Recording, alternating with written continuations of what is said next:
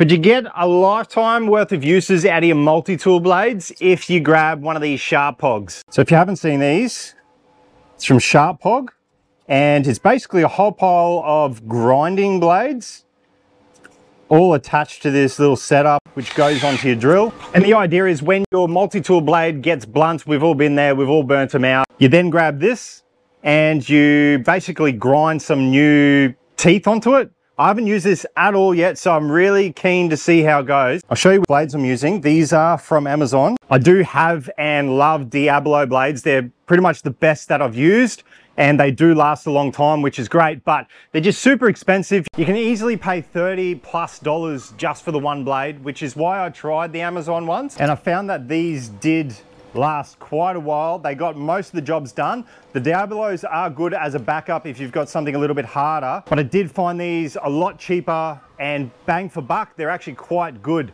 They were a pack of 20 of a variety from timber to bimetal, a couple of different shapes for $30, so you can't go wrong with that. So that's why I'm wondering, for $30 plus the POG, which was $45 USD. I think that's about 65 Australian plus delivery. It was about $100 to buy and get it here. And if we can get all this for under $150 and they last years, if not almost a lifetime for myself. I don't use multi-tool blades that often, but if we can get more than 10 uses out of these, I really don't know how many uses you could get with sharpening them, but that's what we're gonna have a look at today. Before we do anything else, I did notice that some won't fit into these, so they are only going to be for certain multi-tool blades like that. And just in case you are wondering, so we're looking at 38. Yeah, 38 millimeters is the maximum. These are about 34, 35. This one must be about 40, 43. So we'll start off by blunting. Let's go the timber. So that's the timber version. Before we start, we'll do a bit of a practice run, yeah? So it likes to cut pretty well.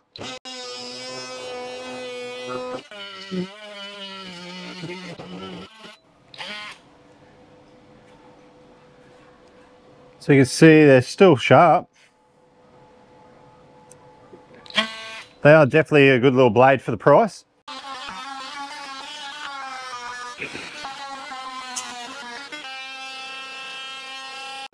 I definitely think that is enough. We'll see if this even works. They actually work still pretty well. That's almost unfortunate. I might need to blunt it a bit more. All right, I'd say that's pretty cooked. So we'll get onto the sharpener.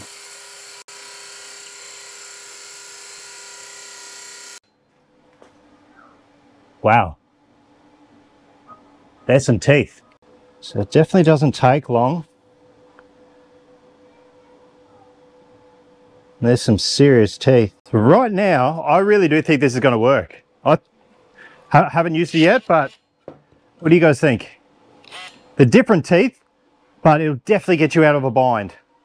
Let's see how it works. Okay.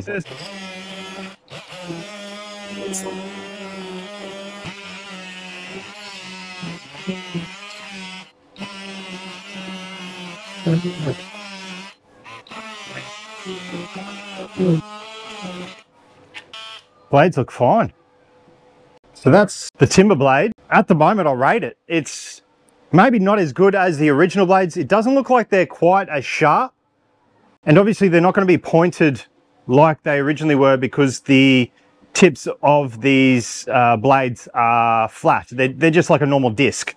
So then they're not at all pointed. So you're not going to get that pointed edge on the multi-tool blade, but I think that'll definitely get you out of a bind, as I said. All right, I guess we try the bimetal blade. That's going to be hot. I'm not sure if you can see that. It says bimetal. So we're going to go a couple of nails or five nails, something nice and easy. I know these do get through nails, so it shouldn't be any problem. I've got it on one. I do recommend doing it on a lower speed with all these cheaper ones, or even any multi-tool blade. I find it does last a little bit longer.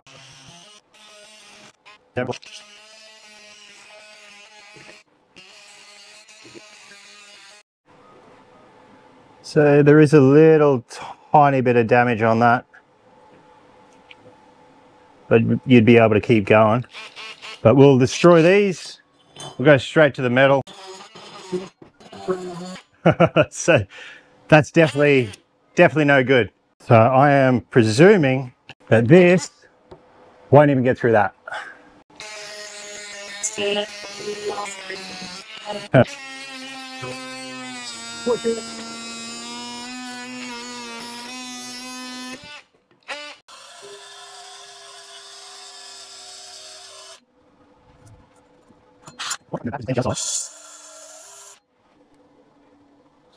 So my main problem with this one is going to be that it's not fine enough, if you know what I mean. So before it was a lot finer, which is probably better for the metal, but we'll see how it goes. We've got 5 nails again, going to 1.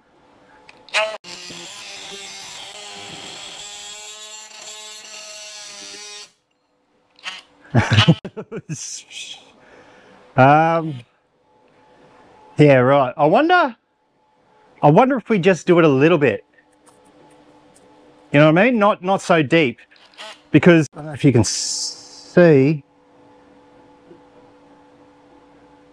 those blades are destroyed. It's maybe 1/3 of the way through that nail.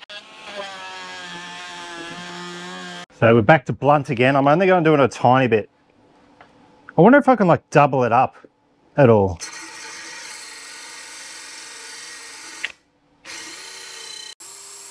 I reckon after a bit of practice, I think you could get pretty good at this, because that looks very close to a blade, but they're actually sharp tipped. I don't know how I achieved that, but I did it from both sides.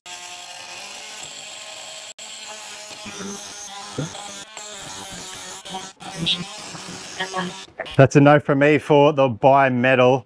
At least on the smaller stuff, I think it's just because of that finer blade that was able to get through the nail. Maybe for some larger metal it might be all right, where it's not such a thin, small surface area. So as you can see, you're just losing those teeth quick. Before I finish up, I do want to try one last thing. I was wondering how deep you could go with this.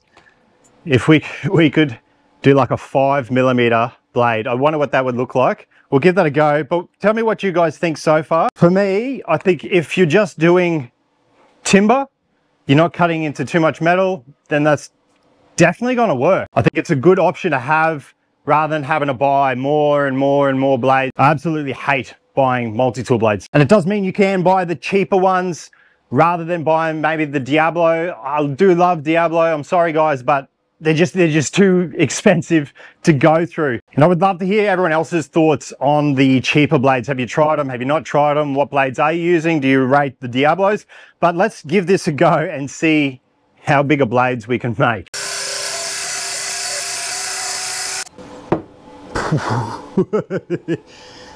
This is awesome. That's actually pushing them all over.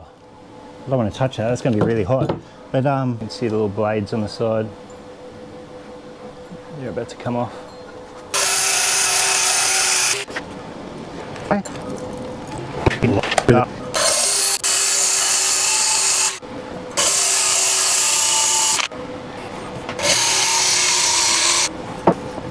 Oh. This looks sick. Oh, I should sell these as multi-tool blades. I don't know what you could use them on. That's going to be hot with some pliers. Look at that. They're actually very sharp. They come to a fine tip. That's bloody awesome. Well, there's not much more to say. I definitely rate it. If I'm doing much multi-tool work at work, I'm definitely going to throw this in the bag. But let me know what you guys think. And also let me know if there's any other tools you want me to review, to try, to see if it's any good rather than you having to buy it, because that's pretty much what I've been doing lately. So hope you enjoyed. Catch you later.